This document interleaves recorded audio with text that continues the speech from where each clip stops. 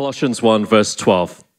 Giving thanks to the Father, who has qualified you to share in the inheritance of the saints in light. He has delivered us from the domain of darkness and transferred us to the kingdom of his beloved Son, in whom we have redemption, the forgiveness of sins.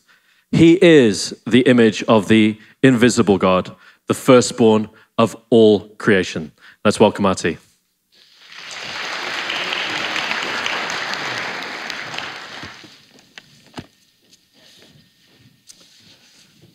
We have heard of the Pentecostal theology.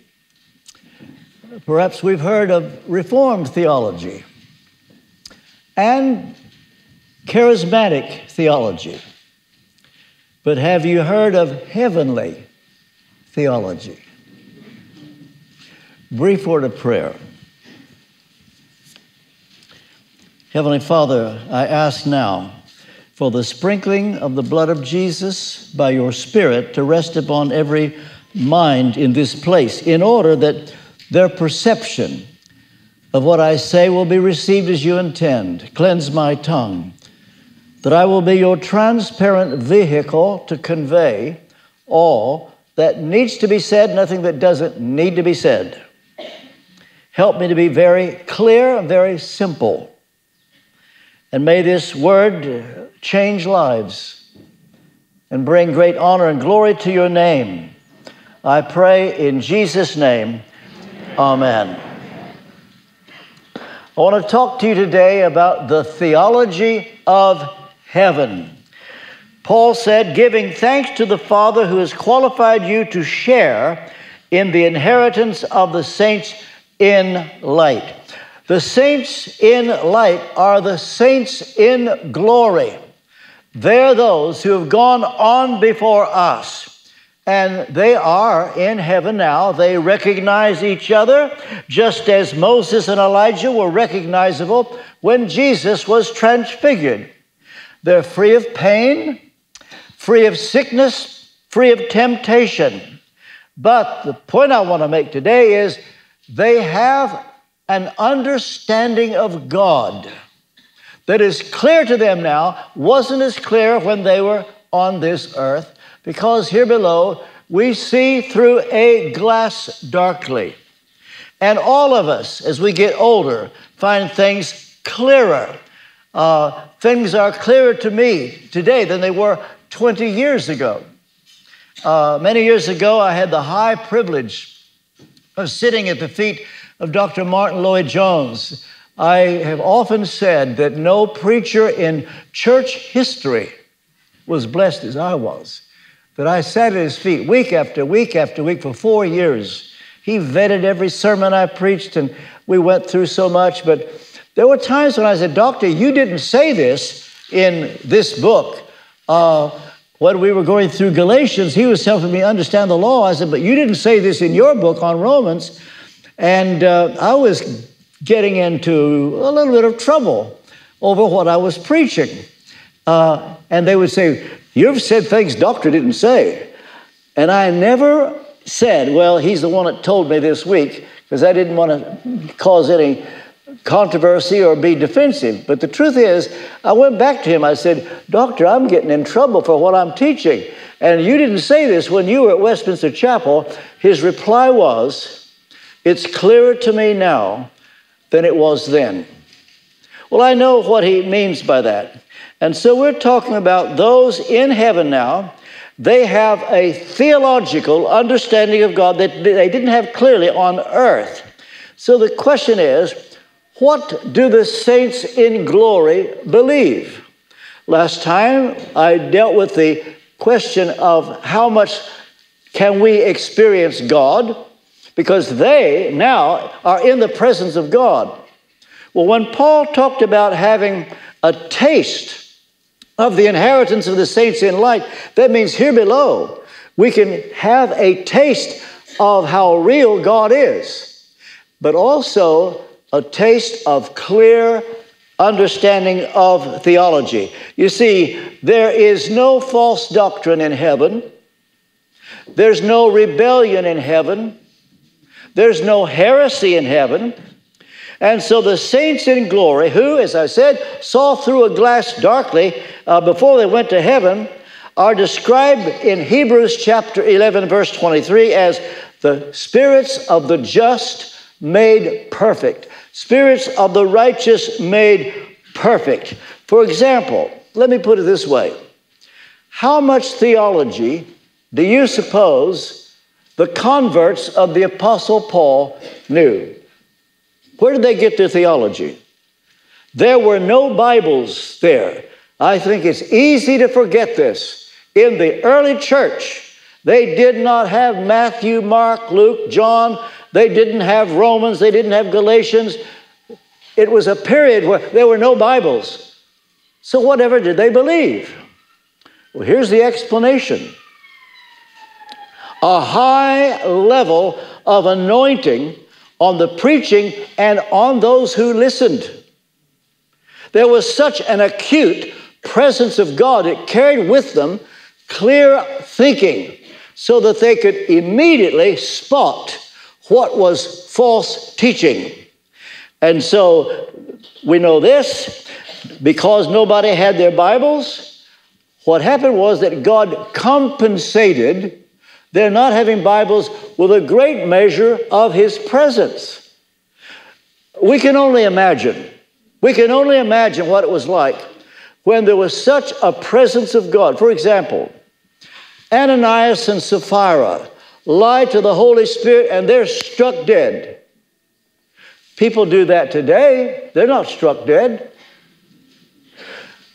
In Corinth, there were those who unwisely jumped ahead, did what they thought was the Lord's Supper, abused it, and some of them got sick. Some of them are weak all the time, and some died. I'm sure since people have done that with the Lord's Supper, but they still live, they're perfectly fine. The point is, in that day, there was such a measure of the presence of God. This is why John could say, 1 John 2:20, you have an anointing, you have an unction from the Holy One, you understand things. In fact, he said, 1 John 2:27, you don't need that anybody teach you because the anointing does it. So that's what was the case when they didn't have Bibles. Well, now, the saints in light, they are able to see clearly what is true. So when Paul said that we are partakers of the inheritance of the saints in light, it means we get a taste of what the saints in glory feel and what they believed. It's a wonderful thing to know that God can give us the anointing and will make scriptures clear to us. As Dr. Martin Lloyd-Jones used to say to me, a lot of people don't know this was his view. The Bible was not given to replace divine revelation or the miraculous. The Bible was given to correct abuses. And so the assumption was people had the truth, but they needed the Bibles, and they came, sadly, not as soon as they may have wanted, but in God's providence. Colossians, for example, was written probably around 60 A.D. Well, that means from 30 A.D., approximately when Jesus died on the cross, 29, 30, something like that, for 30 years, nobody had Bibles. And so what we know is that in glory, the saints see how real God is. They know what is true about God. In a word, they've got sound and solid theology. All right, we now can deduce a bit of that by reading Colossians. We deduce from this epistle what the theology of heaven is. And there are things I want us to see today. First of all, the theology of grace. Grace. How come you are a Christian?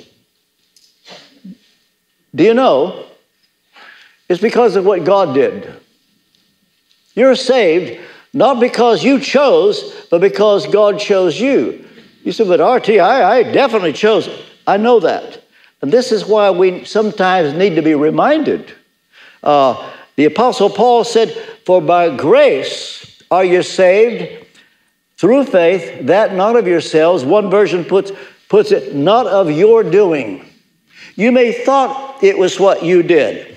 But here's what Paul says, giving thanks to the Father who has qualified you to share in the inheritance of the saints in light.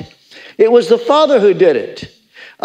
Heaven will be filled with people who are there because the Father did it. And we might be surprised to see who's there. Do you know what it's like to go to a party or a place where it's by invitation only, and you look around and you wonder, who else has been invited? And you go up to somebody and say, oh, how'd you get here? Or, I didn't expect to see you. I wonder if it will be like that in heaven. We look around and say, oh, how nice to see you. And they look at you and say, well, I'm surprised to see you. But we're all there. We don't deserve it. It goes back to a number of years ago. I was invited to meet Margaret Thatcher when she was Prime Minister. I was invited to pray at a particular gathering, and I was offered 15 minutes with her. And it was a wonderful moment. And then, when the time was up, who do you suppose was waiting to greet her? The Chief Justice of the United States Supreme Court, the Vice President of the United States, the ambassador to St. James Court. All they did is say, glad to meet you, Prime Minister. And here I am watching that. I think, well, I've been with her without them. But then I heard them say, let's get a photo. And so I knew my place, so I stepped back. But then they said, no, Dr. Kendall, we want you. Want me? I'm here as Margaret Thatcher, Chief Justice, Vice President, and I'm on the front row, and I think, I feel like a fraud. But I knew what to do, as if I belonged there. But that's the way it will be. We all are saved because of what God did. Jesus said, John 6:37. By the way, the Gospel of John chapter 6, it's known as the hard sayings of Jesus. Here's one of them. All that the Father gives me shall come to me. All that the Father gives me.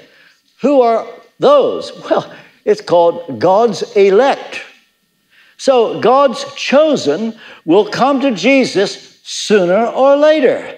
Some are converted when they're young, some middle-aged, some when they're old.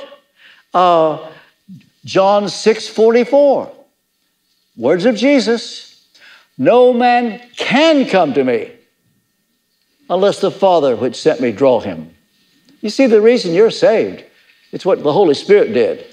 You say, well, I chose. You thought it at the time, but after a while you get to know God's ways, you think, it was God who enabled me to do that. As a matter of fact, Jesus had to say to the disciples, they thought they chose him. I'll guarantee you, when Peter followed him, he thought it's what he did. You know what Jesus said to the disciples?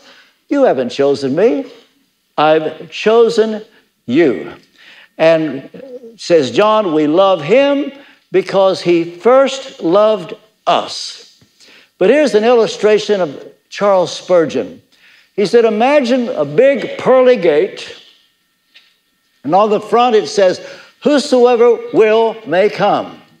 And you walk through, and then you turn around and you see on the other side of the pearly gate, chosen from the foundation of the world. We are aware that it is what God did. Now, there are two things Paul has said that we have. Redemption, that means we've been bought with the blood of Christ. And forgiveness of sins, that's what is required to get into heaven. And we have these now. So what we have in Colossians chapter 1, verses 12 to 14, that becomes the launching pad for Paul's description of Jesus for the next several verses. All right, redemption. There are two theological words you need to get into your vocabulary. One of them is propitiation. It's a word you don't find in a lot of modern versions, translations. They just make it atonement, and they miss the meaning. It's one of the reasons I recommend the ESV. It translates it in Romans 3:22, 1 John 2:2, propitiation. You say, what's the point? Oh, it's what the blood of Jesus does for God the Father. You see, most people don't care what's in it for God. We're living in the what's in it for me generation. What's in it for me? Well, there is a word for that too. It's called expiation. Your sins are washed away. That's what's in it for you. But what's in it for God is that the blood that Jesus shed satisfied his justice. And that's the reason you're going to go to heaven. And you should be thankful for this. Spurgeon said there's two more words you need to get in your theological vocabulary. Are you ready for this? Substitution and satisfaction. What's that mean? First, Jesus was your substitute. First of all, in his life, but also in his death. In his life, he lived perfectly for you. He kept the law. In his death, he shed his blood, and he was your substitute. But the other word, satisfaction. Again, because the blood satisfies the justice of God. Another thing now about the theology of heaven, and that is the contrast between two kingdoms. Verse 13, he has delivered us from the domain of darkness and transferred us to the kingdom of his beloved Son. Now, a deliverance was required for the transition from the domain of darkness to the kingdom of heaven. The word deliverance means to be set free. Paul the Apostle, on the road to Damascus, when he was converted, Jesus told him what his mission would be. And that is to preach a gospel that would change people from the darkness that they were born in to light. You see, they had been blind. Are you aware of this? Not only are people, whoever they are, whatever nation, whatever their background, born in sin, they're born in sin, but there's something else at work. 2 Corinthians 4, verse 4, the God of this world has blinded them. Not only are they born in sin, that means that they have a propensity. They love darkness rather than light because their deeds are evil. But on top of that, a blindness is what Satan does. And when you are with lost people, you've got to remember they're blind. You might like to know that this morning I was on BBC radio in Bournemouth. Going to Bournemouth this week, and going there with Lyndon Bowering. Graham Kendrick's coming to sing. We're doing an event in Bournemouth, and so BBC wanted to interview me, and they did it this morning. And the interviewer, bless him, he didn't have a clue. I could tell he had no idea what I was talking about when he answered questions that were put to him. But this is the way it is. We're dealing with the world. They are blind. They are in dominion to sin. And Paul calls it darkness. Darkness. But here's the thing. The theology of heaven, a sober understanding of the devil. You see, the world doesn't believe in the devil. They make fun of it.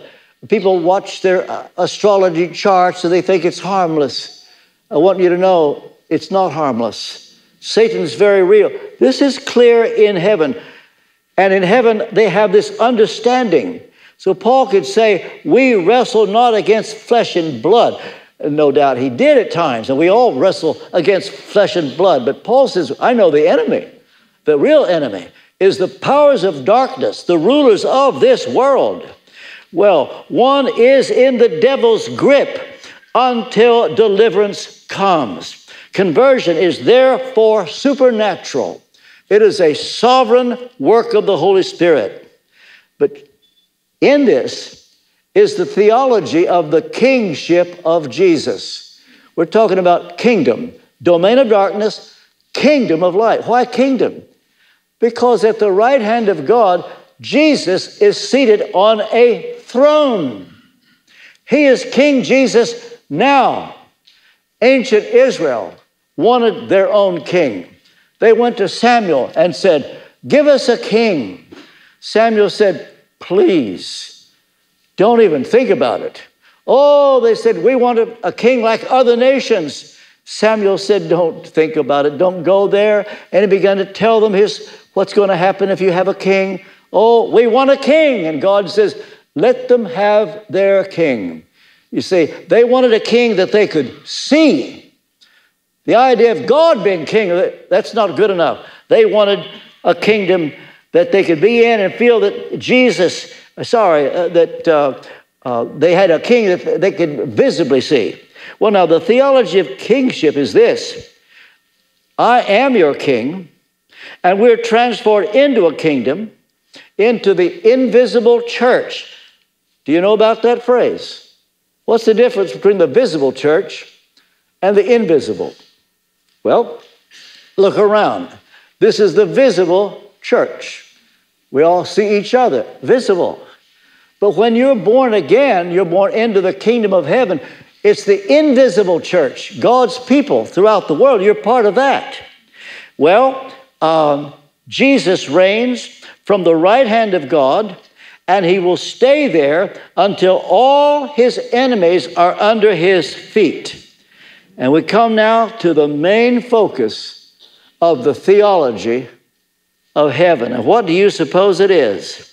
The theology of heaven is one where Jesus Christ is the centerpiece. He's front, he's center, he's everything. How do we know this came up? Well, Paul said, we're transferred into the kingdom of his beloved Son.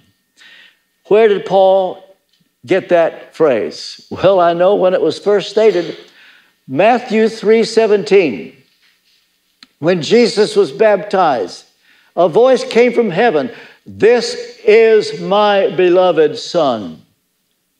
At the Mount of Transfiguration, to which I just referred, there was Elijah, there was Moses, and Jesus. And Peter, could get in the flesh the worst of anybody and said, "Oh, this is wonderful. Let's build 3 kingdoms." Jesus didn't realize that he was to be the main one. They thought, this is good. This is flattering to Jesus. Here he quoted Moses. We're going to build 3 tabernacles, one for you, one for Moses, one for Elijah. And suddenly, nobody's there but Jesus. And a voice comes from heaven. "This is my beloved Son, in whom I am well pleased." Because the Father loves the Son. I do not have the vocabulary, the ability to convey to you how much the Father loves the Son. Listen to these words in John chapter 3, verse 35. He says, I can tell you, the Father loves the Son and has given all things into his hand. John 5:19 and 20. Truly, truly, I say to you, the Son can do nothing of his own accord, but only what he sees the Father doing. For whatever the Father does, the Son does likewise, for the Father loves the Son and shows him all that he himself is doing. Here's a thought for you. God loves you as much as he loves Jesus. This is the meaning of the phrase "in Christ," used by Paul hundreds of times. In Christ. We're joint heirs with Christ. In fact, at the end of the high priestly prayer of Jesus, John 17, he prayed that we would see that we are loved by the Father as much as Jesus. It's a wonderful thing. But what can never be exaggerated is how much the Father loves the Son. Well then, having mentioned God's beloved Son, here's what Paul does. He smoothly and subtly introduces one of the most sublime descriptions of the Lord Jesus Christ to be found anywhere in the New Testament. For some reason, these Colossians were faced with all kinds of strange teachings. And what follows is that Paul teaches them the truth as opposed to these false teachings by displaying the theology of heaven. You say, what is the importance of teaching? Oh, I can tell you, it's everything. Hosea said, my people are destroyed from lack of knowledge. You need to be able to recognize false teaching. Now, when they had the anointing in great measure, as I said, they could spot it. Oh, it would come up on their radar screen. They had so much of the Holy Spirit that heresy, immediately they were spotted and rejected. But for some reason, don't ask me why, because I don't know, but there seemed to be a waning of the presence of God. But then the Bible comes along, the Scriptures, and it will let you know what the theology of the early church was to be. Well, the Son, says Paul, is the image of the invisible God. Now, there's certain things that we know about God. It's pretty obvious that God is invisible. You can't see him. You see, that's what people don't like about God. They want a God that they can see. They want a God they can feel. And there are certain things the Bible even adds to it as if it was needed. For example, Jesus said in John 4:24, God is spirit. Means you can't see him. In fact, John 4:24 confirms this when Jesus speaks to the woman at the well. In John 1:18, John says, no man has seen God at any time.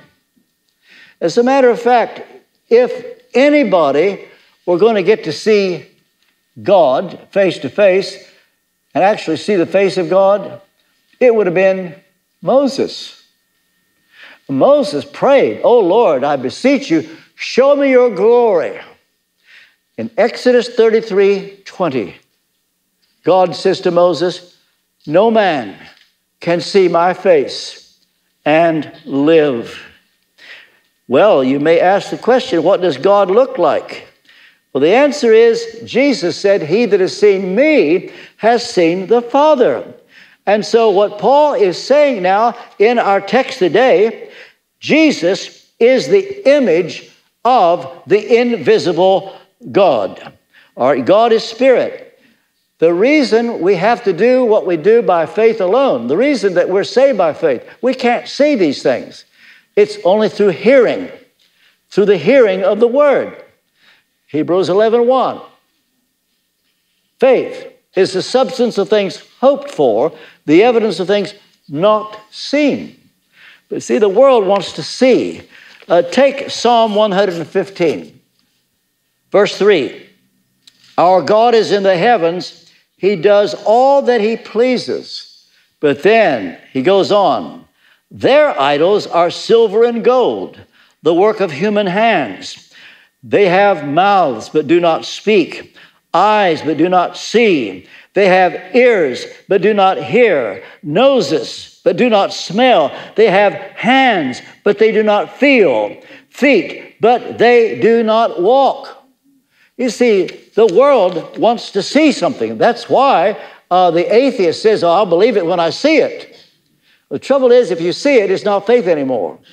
What makes faith faith is you don't see. God is spirit. That's why faith is required.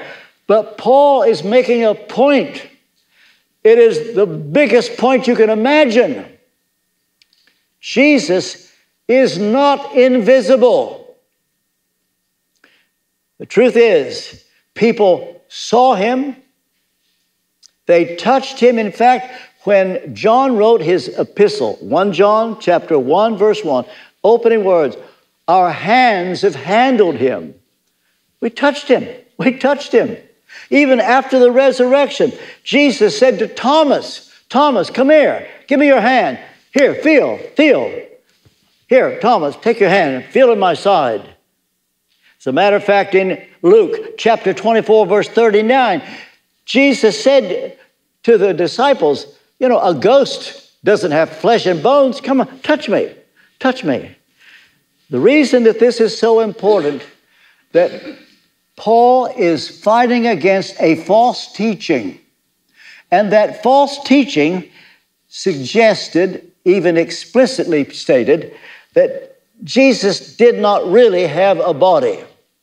You just thought he did. Now, we need to know this. People saw Jesus, they touched him, and Jesus said, he that has seen me has seen the Father. By the way, people ask this question. We all ask it. We all wonder it. Will we see God the Father in heaven as being separate from Jesus?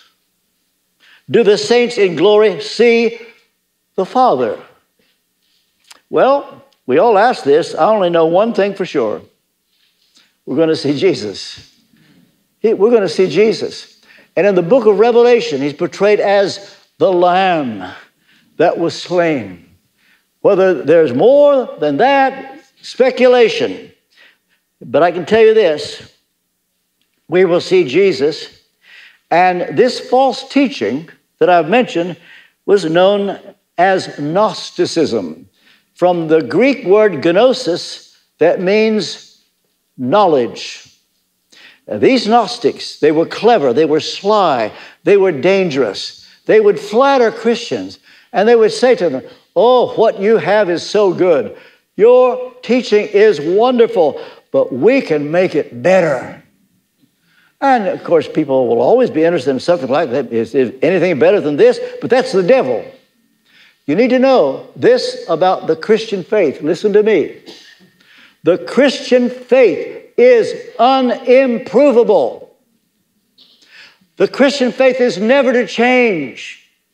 In fact, Hebrews 13:8, Jesus Christ is the same yesterday, today, and forever, is in the context of teaching.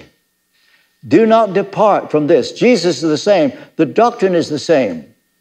We are not to try to make the Christian faith look better than it is. All we need to do is proclaim it. It doesn't change. Jude said, earnestly contend for the faith once delivered unto the saints. It's an unchangeable teaching. But the word Gnosticism was applied to those who claimed to have a new way of knowing. And their new way of knowing was to make Christianity look better. And a facet of this Gnosticism was called Docetism. That comes from the Greek word dokeo, that means to appear or to seem.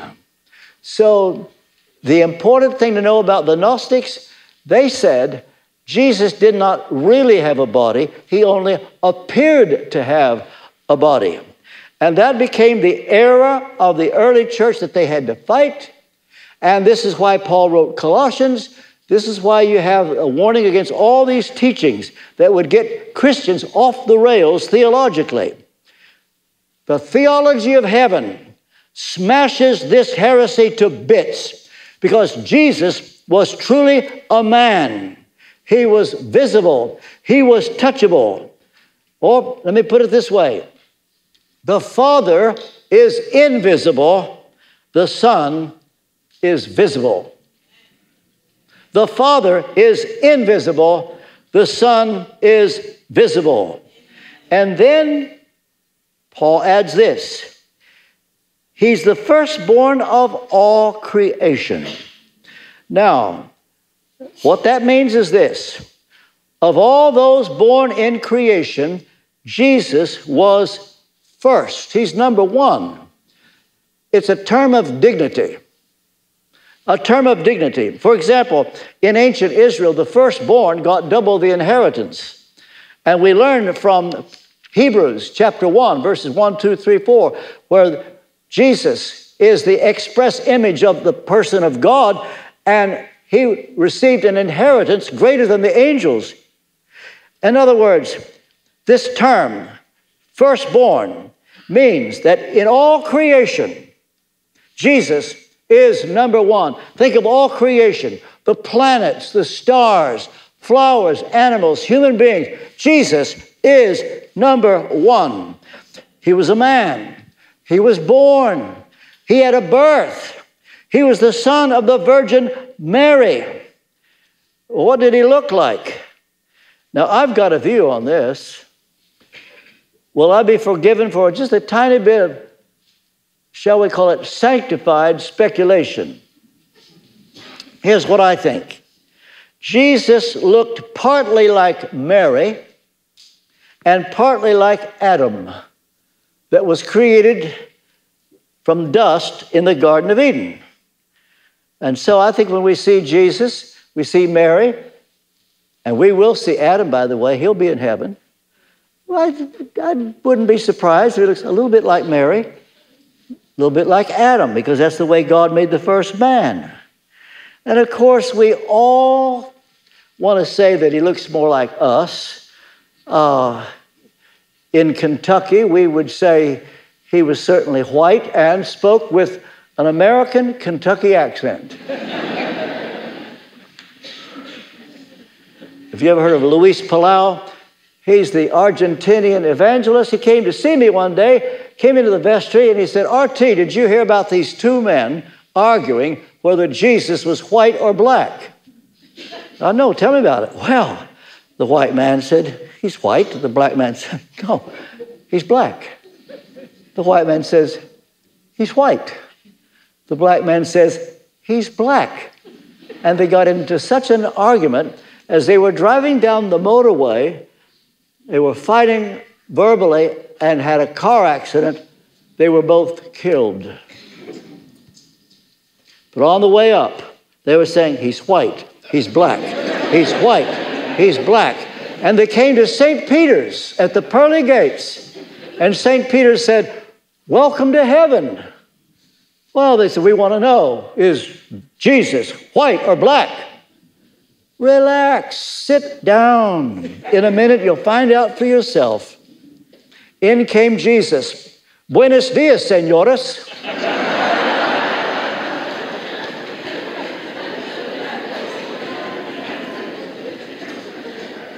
Jesus was a man. He was born. He had a birth, the son of the Virgin Mary. The paradox is, he was not created, but he was born.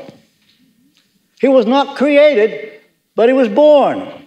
Jesus was and is the God-man. 100% God, 100% man. Doesn't mean that he is 50% God and 50% man. He was 100% God, 100% man. And so, remember this about Jesus. He was God as though he were not man. He was man as though he were not God. But make no mistake, he was truly and thoroughly man. So the theology of heaven is a clear understanding of God and his Son. But the enemy in the early church was not so much over the deity of Christ. They had to fight for that too, of course. But the enemy was, because of these Gnostics, it spread around that Jesus wasn't really a man. And they had to fight to show that he was a man. And the result was they came up with a creed. Probably 2nd century. We don't know exactly who wrote it. Some say Barnabas. There was a superstition, since it's 12 statements, that each of the 12 disciples wrote a sentence. And they call it the Apostles' Creed. I doubt that very much. But we do know this. It was written to refute the notion that Jesus wasn't really a man. Do you know the Apostles' Creed? In previous churches, I've taught it. When my church in Fort Lauderdale, we would say it every 2 or 3 weeks. And I would like you to say it with me.